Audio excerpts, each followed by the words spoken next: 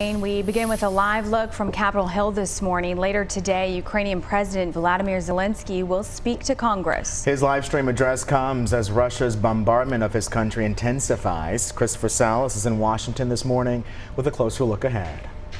President Zelensky is expected to call for additional help, criticizing the current response. Meanwhile, the Biden administration is announcing it will send more weapons to the country.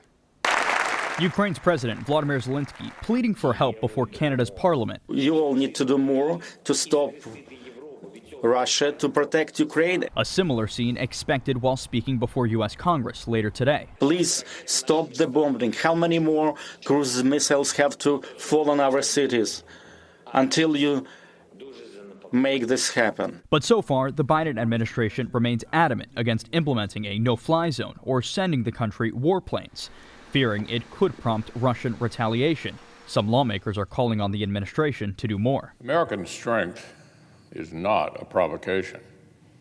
American strength secures deterrence and peace. Following Zelensky's address, the president will announce an additional $800 million in security assistance. We're moving urgently to further augment the support to the brave people of Ukraine as they defend their country. And next week, President Joe Biden will travel to Europe to meet with NATO allies and in support of Ukraine. No word yet if he will meet with President Zelensky. In Washington, I'm Christopher Salas.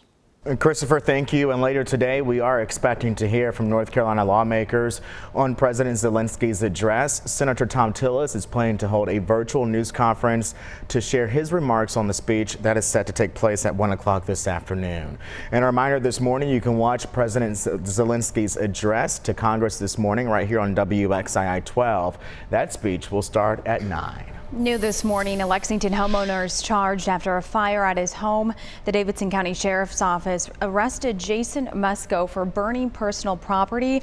Crews responded to Riverview Drive early Monday morning, putting out a fire at his mobile home. Crews told us no one was hurt in the fire. Also new on your Wednesday, South Korea's military says North Korea fired a failed missile overnight. Officials say the missile exploded in midair. No injuries were reported. The launch was detected amid speculation North Korea could soon launch its biggest long-range missile since 2017. It is 6:05 happening now. Police in Greensboro are searching for a stabbing suspect. Police say this happened around 5:30 last night on North Green Street. That's in the Fisher Park Historic District. Officers found the victim there with critical injuries. They were later taken to the hospital. If you know anything by chance, give police a call.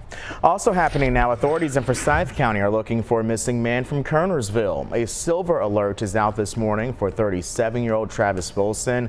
The Forsyth County Sheriff's Office says he was last seen on Inland Drive. We are still waiting for a picture of Travis Wilson from deputies, but we're told he has shaved black hair and brown eyes. He's 5'9", weighing around 200 pounds.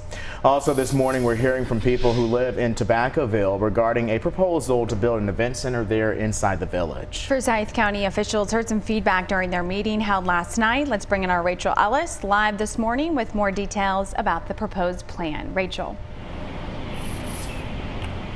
Audrey, Devontae, good morning. Some of those Tobaccoville residents say this project could be a real opportunity for this area instead of the initial pushback it got when there were talks of putting the event center in Tanglewood Park. And in a meeting held just yesterday in Tobaccoville, people sat together in small groups, gave their feedback and asked questions. And Forsyth County officials say the proposed multi-use agricultural event center would be located next to Doral Drive with trailer parking and 200 parking spaces. It could also house the North Carolina Cooperative Extension. A multi-use arena and some added park space was also proposed. And while the reaction was overall different than the event center proposal inside of Tanglewood Park, people did share differing opinions on the future of the site.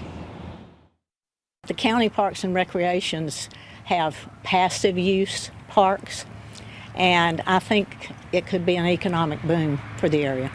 They talk about, horse shows and this, that, and the other, but depending on what they truly bring in at the end of the day, there could be a large noise concern as well.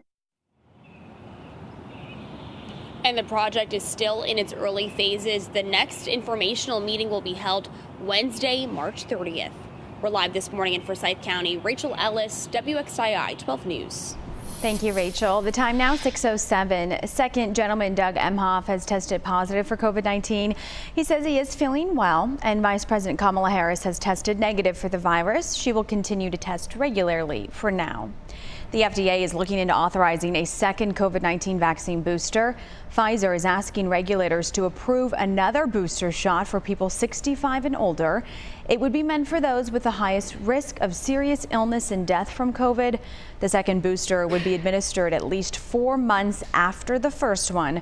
Pfizer's data showed significantly stronger antibodies in patients a few weeks after their additional booster dose. Well, the Senate has passed a bill that would end the nationwide mask mandate on public transportation. The measure was approved in a 57-40 vote, with 8 Democrats joining Republicans to pass that resolution. Utah Senator Mitt Romney was the only GOP senator to oppose the measure. The resolution aims to undo the extended federal regulation requiring face coverings on planes, trains, subways, and other modes of public transportation. It will now head to the House. It's unclear, though, if it will be voted on there. You may be enjoying or regretting that extra hour of daylight thanks to the daylight saving from the weekend. That's right, but like most of us, or really just me, but I hope everyone doesn't enjoy losing that 1 hour of sleep. Never fun. No, but get this, the Senate has now approved legislation that could make spring forward and fall back a thing of the past. Yeah, it's very interesting too. The Sunshine Protection Act would make daylight saving time permanent starting in 2023. The bill was passed by unanimously, and if enacted, the measure would mean Americans no longer need to change their clocks twice a year. The bill now heads to the House. If it's passed there, it will head to President Joe Biden's desk. You know,